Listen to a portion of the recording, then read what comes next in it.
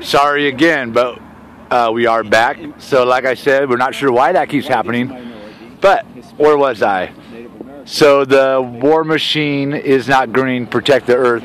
So the U.S. military is one of the worst polluters on the planet. They're exempt from any environmental protection agency laws, so they're free to pollute. And I think that's probably what that sign's related to right there, which says war is not green, protect the earth. I could add the war machine is not green. Still rhymes. And then you might be able to see the bigger one here.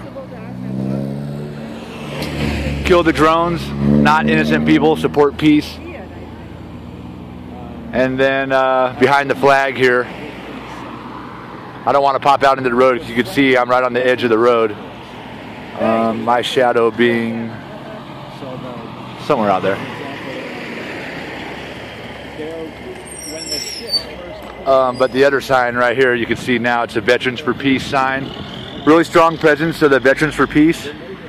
No drones here flying the Veterans for Peace flag. I'm actually wearing my Veterans for Peace beanie underneath my Raider cap. Still a steady stream, not a steady stream, but still people flowing in to the base.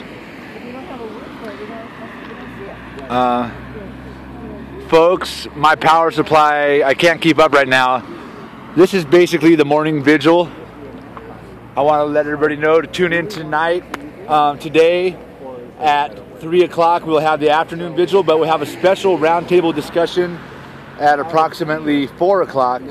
So tune in today, 4 o'clock, for a roundtable discussion with a lot of these activists, Veterans for Peace, Ann Wright, and other folks. So before I sign out, don't forget, tune in 4 o'clock today. And don't forget also, tune in tomorrow.